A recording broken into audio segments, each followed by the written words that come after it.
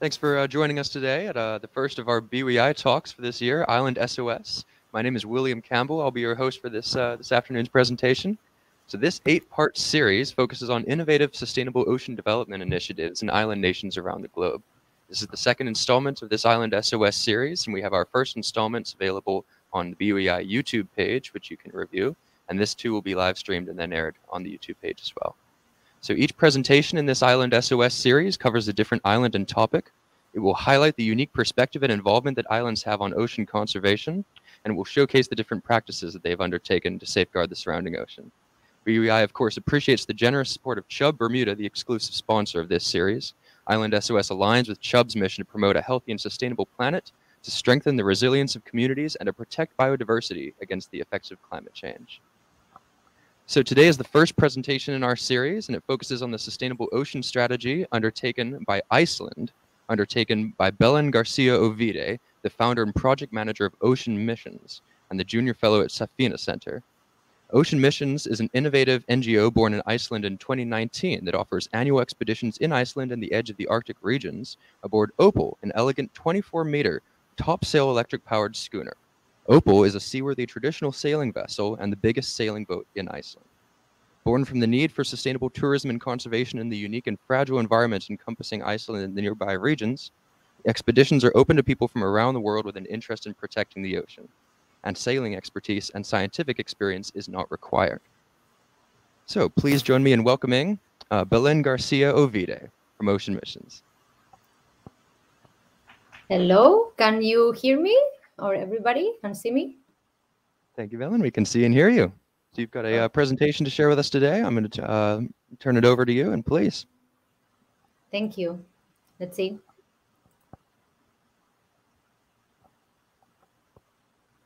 Okay, all good. Shall I start?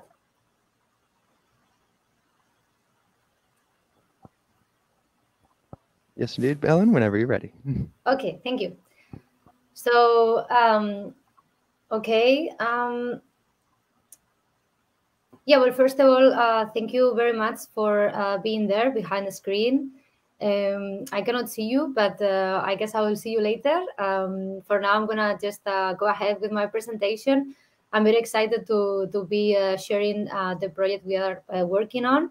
And so my aim today is just, tell you a little bit about what's going on in Iceland and the situation we have here, and hopefully inspire some of you to take actions and keep working for ocean conservation.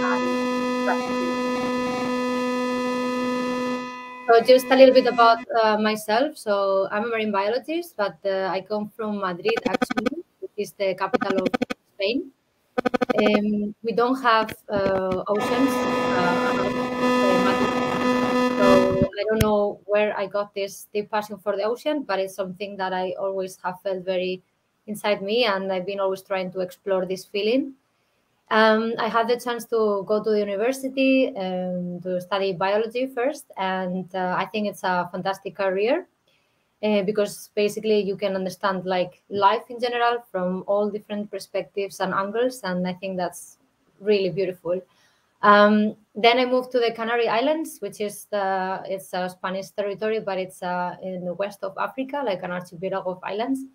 And I've been working there for 2 years to finalize my degree in different ocean conservation projects. And that's where I really realized who I am and what do I really want to do in life, which is, dedicate myself to protect the oceans and all my marine biodiversity.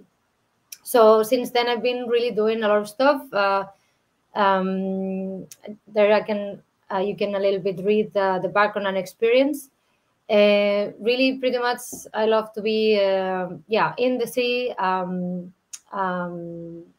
With different approaches and different parts of the planet. These are a little bit my working field. So citizen science education and outreach. Of course, as a marine biologist, one of our roles is to translate science into a language that is understandable for everyone. I mean, reading scientific papers is not particularly very fun, even for scientists. So somebody has to translate those difficult readings into something inspiring and beautiful, and so that people can get also hooked in, no? And that's our role. I mean, there is a lot of education involved and engagement and divulgation, which is a very important part of working for ocean conservation. One of the ways to do this is actually through tourism. I've been working as a whale watching guide since 2014, mainly in Iceland, but also in Greenland, in sailing expeditions and other parts. And this is a nice opportunity to educate not only all the tourism that join these expeditions, these tourism adventures, but also to encourage the companies to actually improve and do more steps towards sustainability, because that's actually very key towards sustainable development, and especially, the tourism that it's, if not well managed, it can be really a big problem for the environment, right? So then, of course, marine research. So I've been mainly involved with whales, but I had the luck. I mean, it's not like I was specifically looking for it, but so I've been working on whale ecology and distribution studies. I did my master's in Iceland here in marine and coastal management, and then I was already working as a guide in Iceland, and I was very concerned about how much impact are we doing just being out there trying to get nice encounters with these animals, but how much are we disturbing, how much are they complaining, how they complain. So I was just very curious. So I did my research on noise pollution. I was investigating the noise coming from the whale watching boats, and also studying if there was any change of behavior in humpback whales in this case, which is one of the most common whale species that we see here in Iceland. Then I still work in plastic pollution since 2019 through ocean missions, which I'm going to explain, of course, in the next slide. And very recently, I was also engaged in a quite interesting project about environmental DNA. This is very cool because it's a very good way to study marine biodiversity. Until now, many aspects of the research on marine biodiversity has been using invasive techniques. For example, when you want to study like fish stocks or abundance of fish, it's being based on fish that is already captured by fishing boats, or even whales in Iceland. We've been like justifying whaling or whale hunting for scientific purposes. So this is something that if we can avoid, it will be much better, especially considering all the threats that we have in the marine life already. So this method is actually really useful because it's a non-invasive method, and simply by catching like water samples, we can actually look at the environmental DNA, and we can identify all the species that has been in these waters recently. So it's definitely an interesting thing, but it just got started, so I cannot tell you more about that. But let's change the world. So that's why we are all here, I guess. I really like this explore, love, protect approach. I believe that the people that is working on really protecting the environment is because we really feel it, and we feel the urge and the role and the responsibility. But it is also because we are in love with what we're doing. Otherwise, it will be more difficult, to get that thrive to work on ocean conservation. So, and in order to fall in love, with what you're doing, but also with the places you are involved with and the species you work with, is by exploring. So that's what I've been doing a lot as well, just going into places, exploring, especially remote areas that are difficult to access. Here I put pictures of Greenland, for example. This is like, Greenland. I've been also working in Antarctica in this wonderful ship, and in Caribbean areas and so on. I've been exploring mainly by boat, of course, and that is a very cool way to explore. And that's where also I developed a really big passion for sailing. So, But I'm going to talk a little bit about ocean missions. I think there was already a very nice introduction, so thank you for that. So we began our efforts in 2019 because there was a really deep need for more conservation and sustainable tourism in these Arctic regions. As you know, the Arctic has a fundamental role for climate on Earth, so it is fundamental to work for Arctic protection. And we are basically here. Iceland is just there in the middle of the Atlantic, but 66 north in latitude. So we are basically by the Arctic Circle. This is the line of the Arctic Circle, and this is Húsavík, where we are based. So basically, it's like a very good and strategic point to work on ocean conservation, because we have access to the Arctic in a relatively easy way, and especially using the citizen science approach. This is Húsavík, where I live most of the time as, let's say, one of my bases. I'm terribly sorry, Belén. I hate to interrupt. I've just had a question from the audience. They Okay. just put in a request just to slow down the pace of the speech. Just a tiny bit. I'm terribly sorry. Okay, no worries. Sorry, I was No worries, just for understanding it. Thank you. So this is Húsavík. This is where I live most of the time. It's a small fishing town with 2,500 inhabitants. And as you can see, it's very cute, it's beautiful, and we have these traditional, some of them whaling boats that were actually doing hunting whales in the past, but that nowadays they are actually restored as whale watching boats. And since 10 years ago, approximately, Iceland, and especially including Húsavík, this area, it's becoming really, really popular for whale watching. So this area is a very good whale feeding ground. We have different, you can see up to 23 different species in these waters. Especially in the summertime, the waters gets really productive in nutrients. So that's the reason why we get these migratory whales, especially humpback whales and even the blue whales. So we actually spotted the first blue whale of the season yesterday. So it's very exciting. And in all this scenario, ocean missions comes as a group, a small group of scientists and sailors that wanted to make a positive change. And our mission is to inspire people to take direct actions to protect the oceans.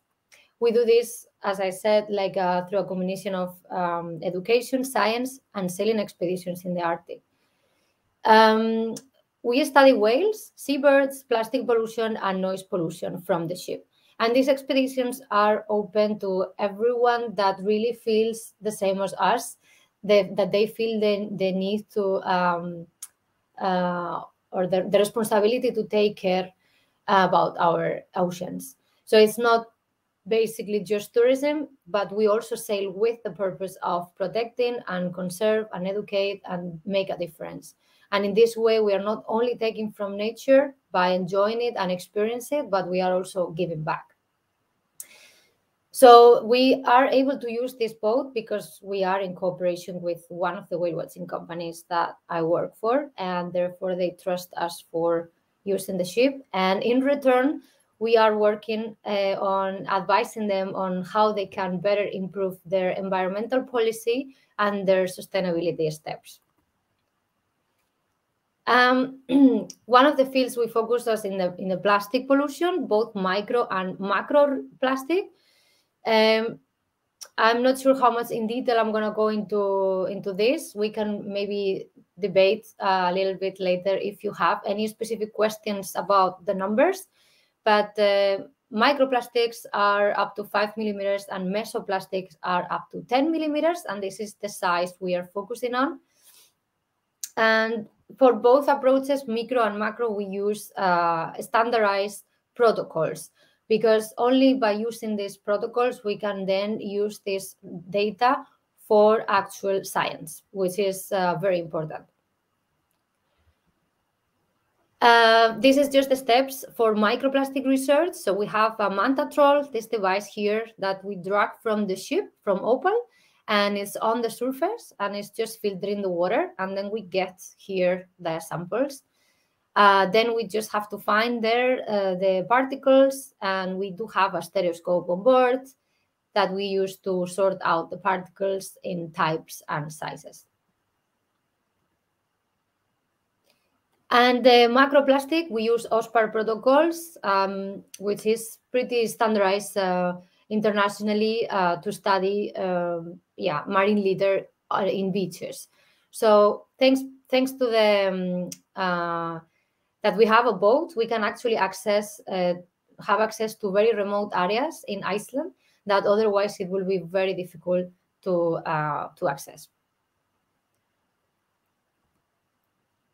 Some of the results in microplastics that we've been gathering since we started 2019 and 2022 shows that most of the trawls, most of the surveys contain microplastics, 62 out of 70 surveys, and the concentrations were highly variable. This is normal because there is a lot of weathering here, storms and so on, that also makes the study of microplastic even more challenging in order to estimate how many particles are per square kilometer. So it's just variable because of the weathering, and this has been proved also in other areas in the Arctic. But this is actually the first time that there has been these type of studies here in Iceland. So what I'm saying here is it's very new. It's not like, it's been like a very long-term research going on. I mean,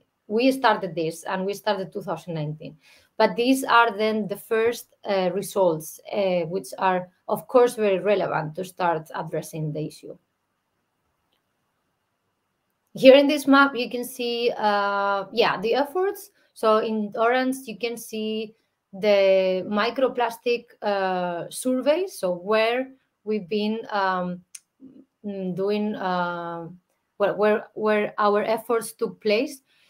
And you can see that in this area, we have the biggest efforts, both in microplastic and macroplastic, which is the green spots.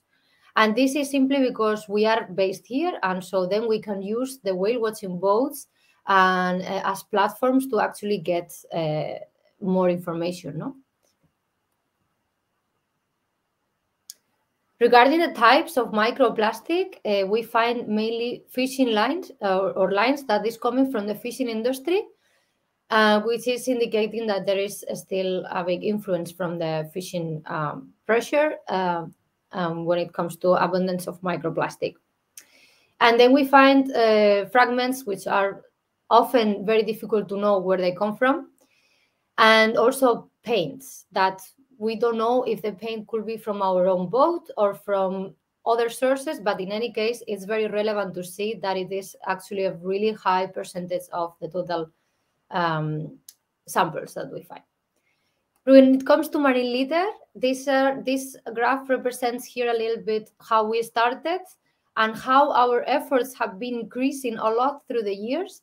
This is because in 2021, the government realized finally that we were doing something quite meaningful, because nobody was really paying attention on how much trash is in our coasts. And even if Iceland is considered to be a very pristine environment, a lot of nature and so on, and very few people living here, 300,000 only, it is still a lot of trash. And we can discuss later, if you're interested, what type or why, how is it arriving here and things like that. But just so you know, here as well, we see that fishing gear, it was the most common type of trash, and also per volume, like the heaviest. So big nets, buried, some of them really, really old, and some of them are new, and of course, some other type of marine litter. But you can see the participation, how much increase only in 1 year. And here we had 166 participations, participants, just volunteers, people that want to help. And here, 366. So this is because the government realized, and since then we've been supported by the government to actually do this research project together and clean the beaches around Iceland. Just mentioning briefly about the local project. So after we do these sailing expeditions, that's the only income that, or like a stable income that that comes to the NGO. And there we used those savings to support local education and do workshops and bring awareness to the small communities, because that is very important. So we are doing different activities. Trash to treasure, we try to transform part of the trash we find in the beaches into something fun, something that people can develop, can create some type of art. And this has been also shown in different exhibitions in Húsavík. And then we have different campaigns to protect the specific species. For example, the Atlantic puffin that is suffering from climate change, and local hunting as well. And to finalize, I would like to highlight this project we're working on. This is actually probably the most exciting thing it happened until now. We managed to together with Mission Blue, which is this organization you have here that is led by Sylvia Earle. This organization is doing a really important mission, which is creating hope spots all over the world. Hope spots are marine areas that are critical for ocean protection because of the biodiversity. So we were working together for the last 2 years in order to declare the first hope spot in Iceland, which is just here where we are based, and considering the bay where we see all these whales, up to the Arctic Circle here where we have Grimsey Island, and the next fjord where we have also unique deep water ecosystems. So this was a big achievement, good step, and we are very excited. This year we are promoting the declaration of the hope spot with Mission Blue, and that's the reason why we will be also hosting a specific expedition with only around this area in the hope spot, also to gather scientific data to promote the protection of this area and create the first one of the first marine protected areas in Iceland. So yeah, if you would like to know more about the project, here you have the connections. And now I would like to maybe share with you the video that I was preparing for you, and that maybe somebody would like to play it. And yeah, thank you very much for your time and attention. Yes, indeed. Thank you so much for that, Belén.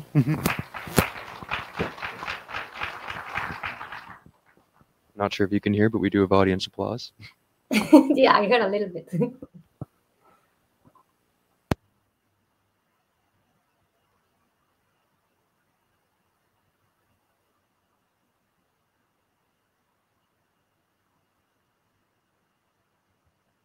If I may ask for an audio check on the video that we're playing.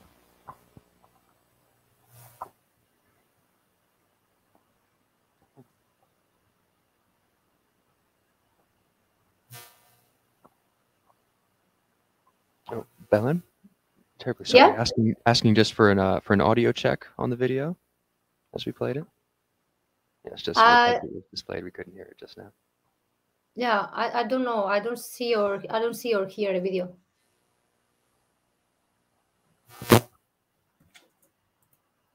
No worries. 2 seconds, folks. We're just working through a video difficulty.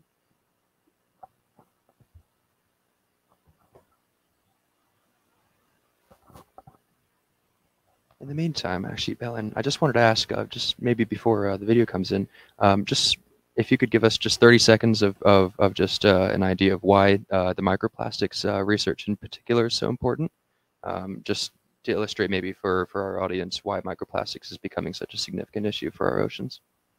Yeah, I mean, of course, well, there is many issues with plastic, obviously. One of the maybe direct impacts is the by ingestion of the marine life.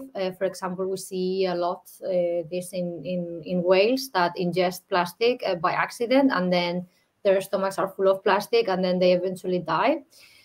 So in whales, this is something quite common. Also, we have, I'm talking in general, right? But also in Iceland, entanglements. There has been actually a research specifically about this whale entanglement with fishing gear here in the bay, and they found well, this was also through ocean missions, like a friend of mine, and she found that around 30% of them, they were having events of, incidents with fishing gear at least once in their life. So that's one. And then, of course, we know that in terms of like the microplastic, the macro, it degrades with the weather and the time. It takes really, really, really, really long time to finally disappear. But it doesn't really disappear. It just degrades and breaks up in small particles. So then these particles come perhaps also ingested by the smaller organisms in the food web, but also the big ones. And those microplastic particles, they are still like under research, under investigation, but they can release toxics and components that are dangerous for the health. So like mutations and disorders and neural diseases, etc., fertilization problems, and so on. So it gets pretty complicated. Yeah. Thank you, Belén. I believe the video is ready as well, if we can roll that. Thanks.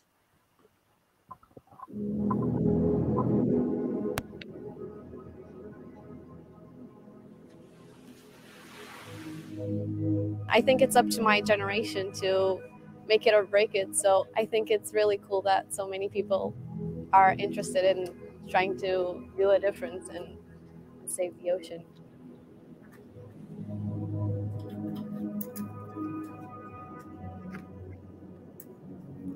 My expectation is to have a lot of fun and learn a lot. Do some good science and hopefully not find too much plastic. We all know that microplastic is in the ocean, but I feel like if you really see it, it's something else, and I just want to see how dramatic it is. I arrived to this beautiful boat. It's incredible. I'm really looking forward to being out on the sea. I'm nervous, but I'm super excited because I've never sailed before. I've been on boats before, but never for such a long period of time. I'm just excited. I'm sure it's going to be great. I'm just hoping to see a whale. I don't expect him to come our way, but I really hope that I finally meet this beautiful creature. Ocean Missions is a non-profit organization established in 2019 in Húsavík, Iceland. Our main purpose of the NGO is to inspire people, because we believe that with inspiration, change can be made. And basically, we are in a cooperation with a whale watching company called North Sailing. So thanks to North Sailing, we are using Opal, our main platform, to arrange scientific expeditions. And basically, we want to involve everyone to make their contribution. We believe that scientists play a very big role on this, but the general public as well. So we need to join forces and act all together. For me, it's important to also inspire others, because a lot of my friends and people in my surroundings are scared to get out of their comfort zone and spread the word about the problems in the oceans and marine life.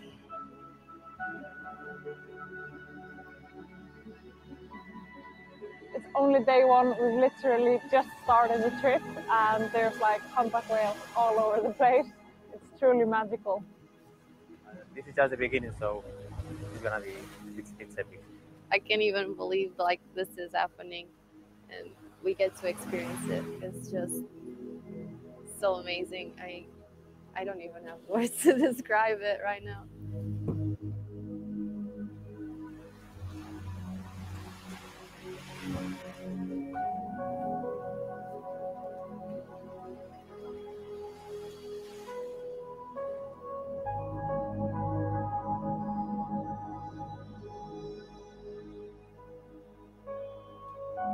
How's the treasure hunt going?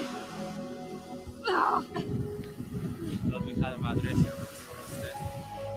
Well, we went to clean a beach that we have cleaned previously, I think 8 months ago. When you first look at it, you think, oh, it's beautiful and clean now, and we're so happy about that. And then we started walking our 100-meter survey, and it just turned out that we collected over 350 kilograms of trash off the beach, and most of it was a lot of fishing gear. And so once you start looking a little bit closer, it's always coming back, unfortunately.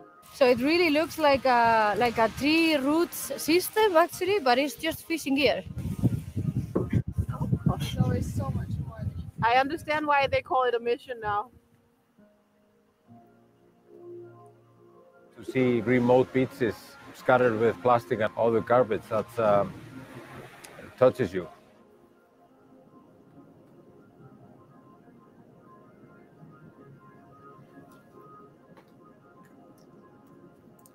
I live next to the coast, so there's some really beautiful marine environments, and when I heard how bad the plastic pollution had gotten, I realized that I don't know how much longer those coastal environments will last, and that really made me sad to think that I could maybe move away and visit my hometown again and they might not be there. And a lot of people only see these beautiful environments through TV. Maybe they've never even seen the ocean.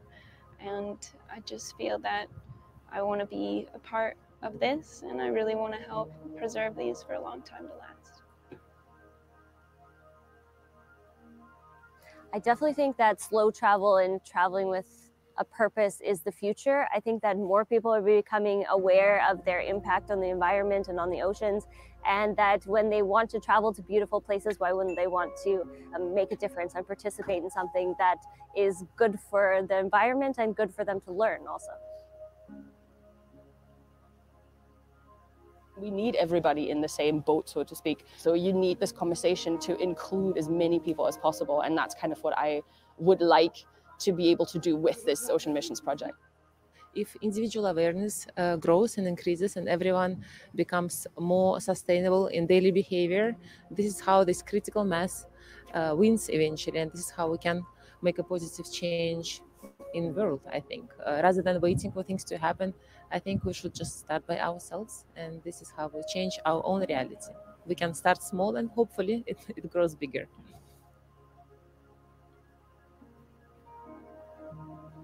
The more you know about our planet,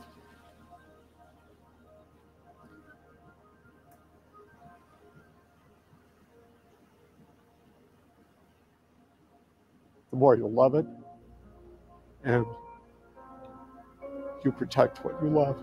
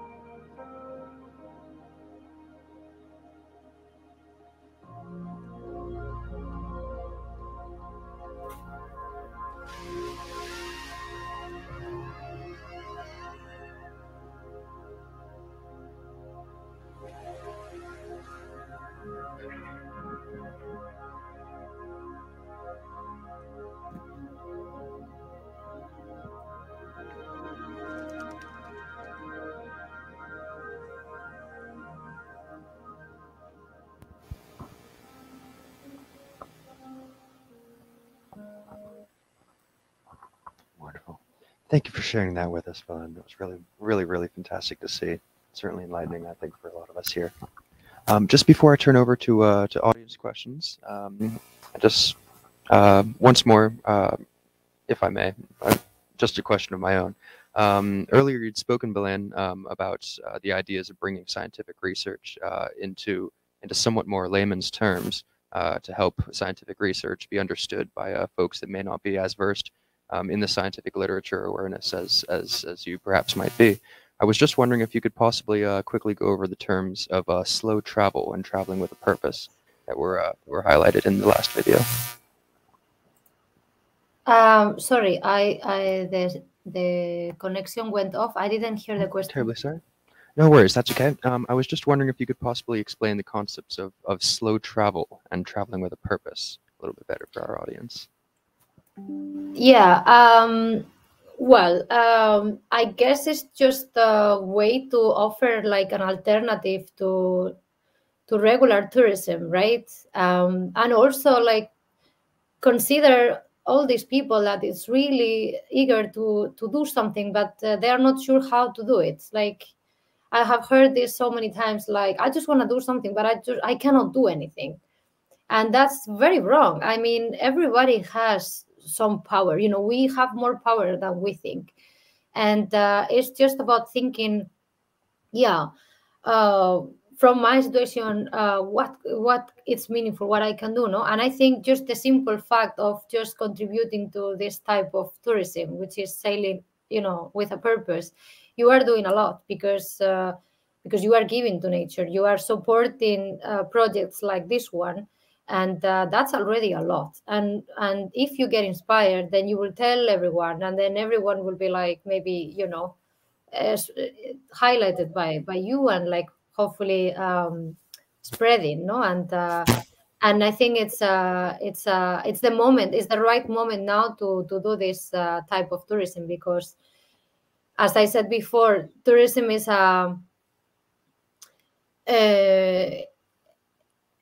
it's okay. I mean, but we need to be very aware of where do we put the line, like especially when we talk about nature-based tourism. You know,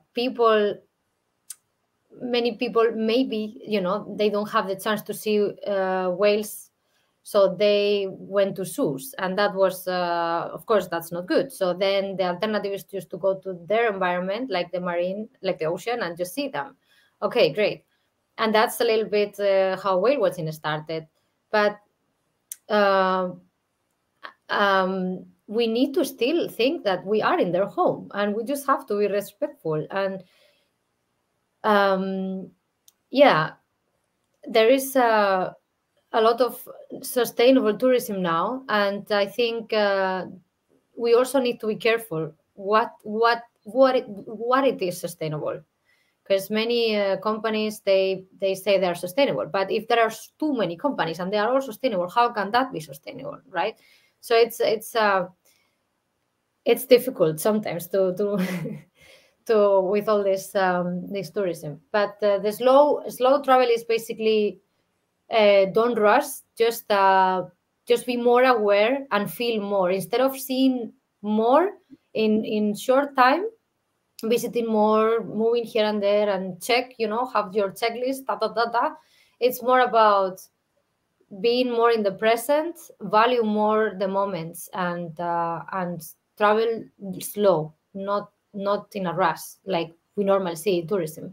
Like, for example, cruise ships is a good example of mass tourism that is just going really fast everywhere and stopping really very small time on places, and that's not giving much to the local communities, and that is a problem. And that's why, you know, sailing boat, and especially Opal, that it's like a hybrid, so it's like powered by batteries. It's like not emitting CO2 emissions, but just any sailboat, you know, small sailboat, it's pretty much very slow. I mean, it's not more than 9 knots with luck and a lot of wind. So that is a good way to support slow travel rather than cruise ships or flights, for example. Wonderful. Thank you, Belén. And if I may, I'm now going to turn over to the audience for any questions. Anyone that would like to share anything with Belén or ask a point of clarification? Thank you. Now I see you guys. Concerned about the amount of plastics that are in the ocean affecting the food. I mean, if we're trying to buy wild caught salmon, etc., is that contaminated by the plastics?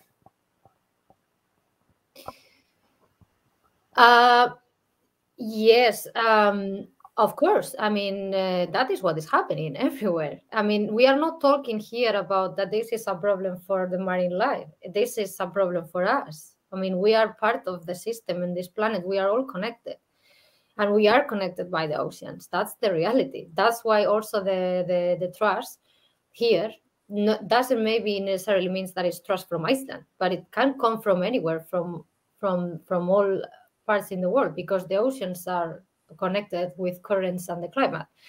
And food webs in the ocean, I mean, the big fish eats the small fish, and the small fish eats the smaller even fish, and so on. And so and plastic is everywhere now. I mean, it's just like really overwhelming, the numbers. I mean, it's been found in everywhere. They've been researching pretty much. Like here in Iceland, it's been in icebergs, but it's been also in like the stomachs of seabirds. But in humans, it's been seen also in blood, in brains, in human brains.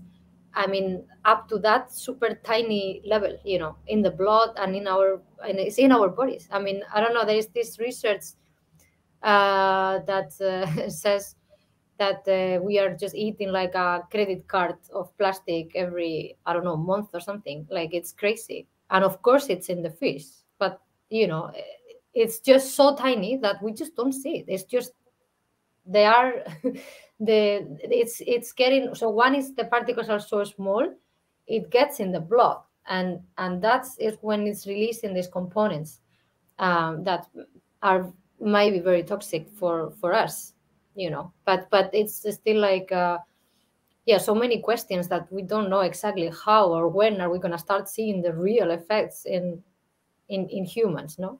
Because we are not eating plastics, like what happened with marine life, which is interesting, because people say, why cannot they just distinguish what is plastic and what's not, no? Like a turtle, for example.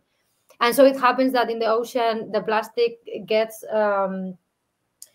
covered by microorganisms, by algae, with the time.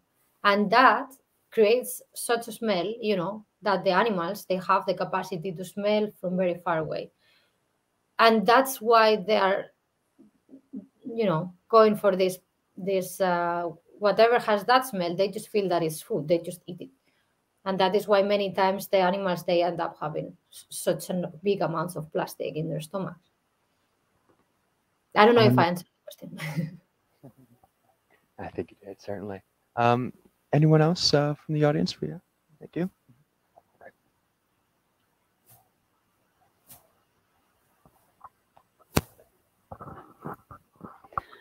Well, first of all, thank you very much for the presentation. And it's very beautiful. Oh, a bit closer. Thank you very much. My question is, obviously you have all the tourists and people coming out and helping you find all these plastics, and you see a lot of it's being as a result of fishing and things like that. But my next step would be, well, what can we do about that? Because obviously we can't help with removing the fishing nets, because that's not our trade and things. So what are the next steps that come out of all this work and research you're doing to reduce that? So it's wonderful it's being cleared up, but what happens now? Yeah, of course, that's a very good question. What we are doing is just a part of it, is a piece of the puzzle. We are cleaning the beaches, but we are also creating a lot of awareness, which is, again, very, very important. So as we do as much as we can do.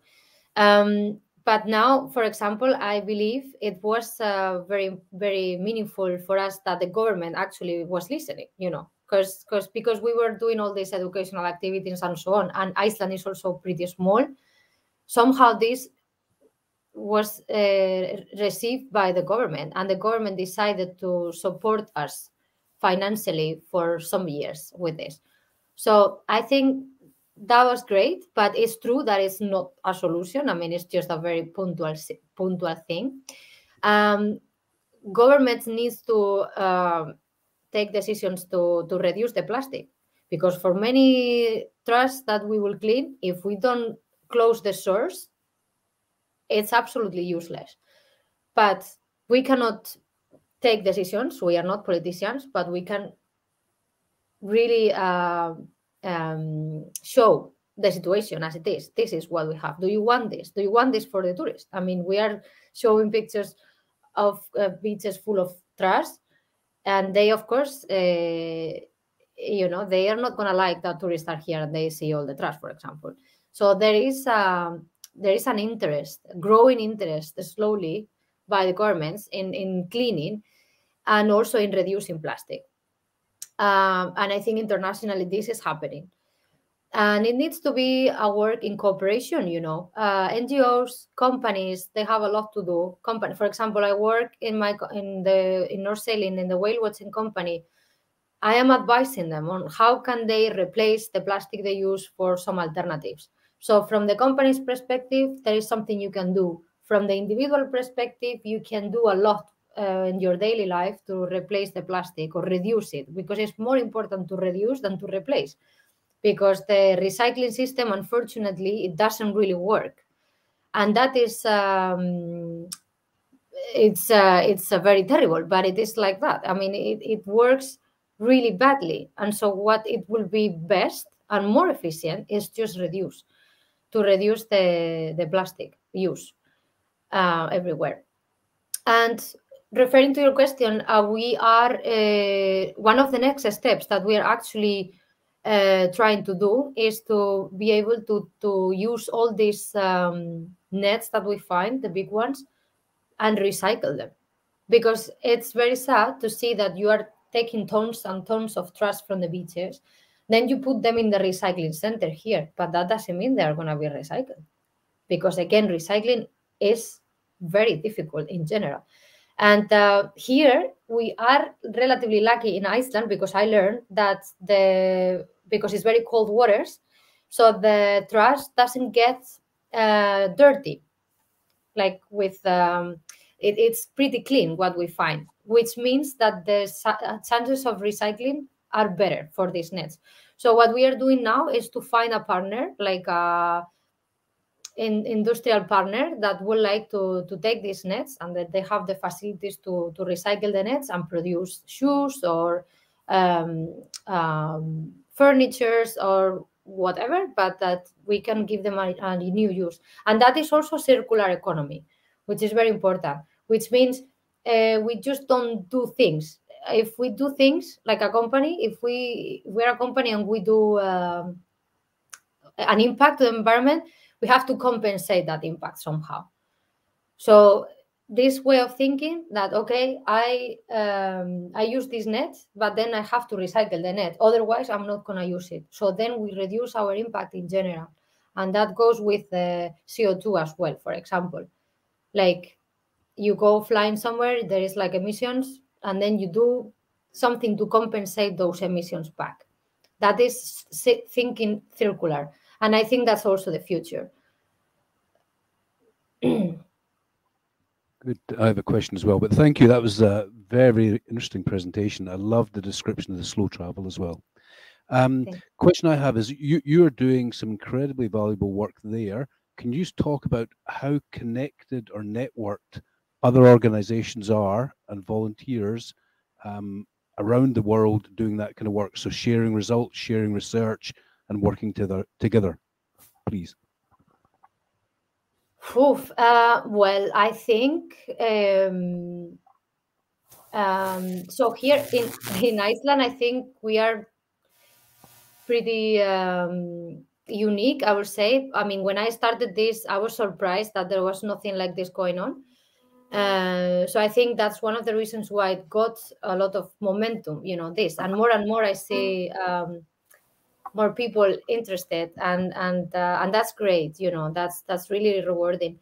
I think also internationally there's been a lot of efforts. I mean,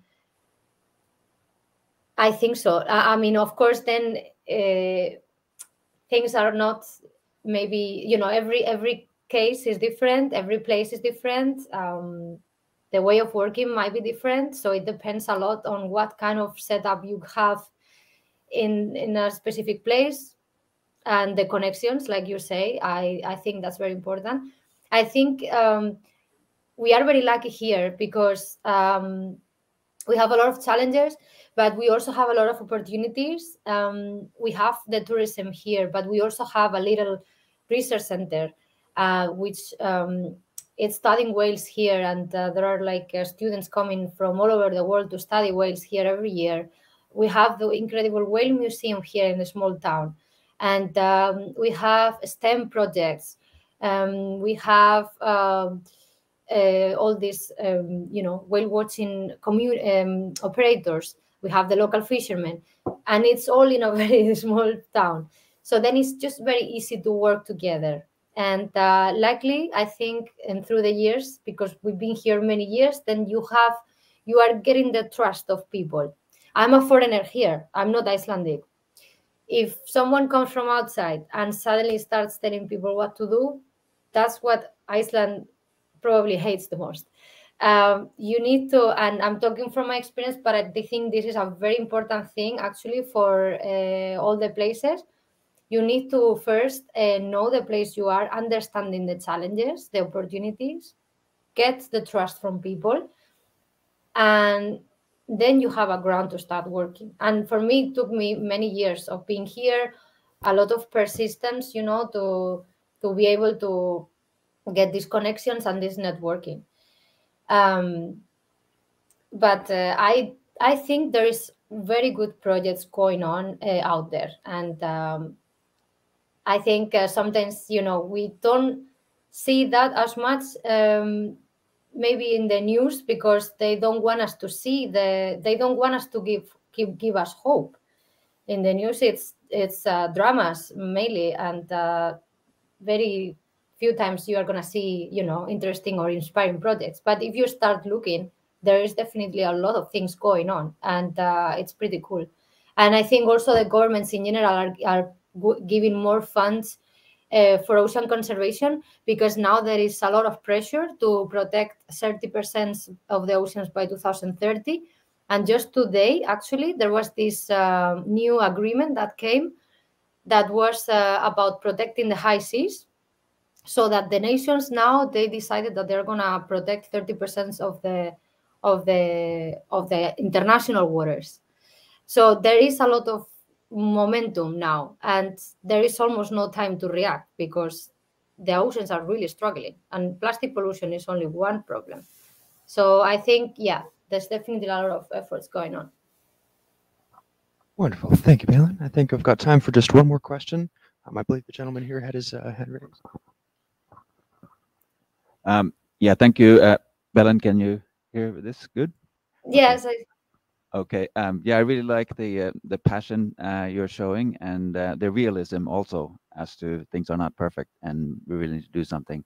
I happen to work with developing new materials that are alternative to plastic, but I'm not going to go into that for now. But I am curious as to if you see along the lines of the previous question, do you see that also being research done on the pH and the lowering of the pH of the oceans where you are, maybe other organizations, and then also the number of planktons per cubic meter, or the amount of plankton, because the plankton eats nanoplastic and some microplastic and die as a result of it, and so those two areas would be interesting to see if there is people working on that as well. And then, of course, if you in the future plan to develop capability to look beyond 3 millimeter sizes down towards nanoplastic, because then it will be possible to show the enormity of the problem when you can start to get into the numbers of millions, per relatively small area. But yeah, those are my questions. Thanks for the question. I'm gonna maybe start with the last thing regarding plankton, and regarding the size that we choose for microplastic. This is something that we choose, that we were gonna look into a size not smaller than 1 millimeter size microplastic. We chose this because we are doing citizen science. So it's good that you mentioned like the realism part, because this has to do with that. So it happens that when you look at smaller particles than 1 millimeter, the risk of potential contamination of your samples increase exponentially. And that's why we decided to stick with 1 millimeter, because then it's still possible to use the citizen science approach and have people that not necessarily they are not scientists, but they are coming with us, and so that they can do the sampling as well and be involved. So that is the reason why we chose the size. And also it gets really complicated when it comes to smaller and also more expensive. And because we are not an oceanographic institution, we don't have a lot of money. We just have to be realistic, and we just show that there is microplastic pollution. We provide the first studies, and now hopefully there will be like more and more diving into these other research questions that are of course very important. I don't think there is anybody looking at nanoplastic at the moment and in plankton, but definitely it will be very interesting. We are actually looking at plankton, but because the actual device we use, this troll, you also get plankton there. And we have been monitoring the plankton we have in terms of groups of organisms and weight. But that's what we can do.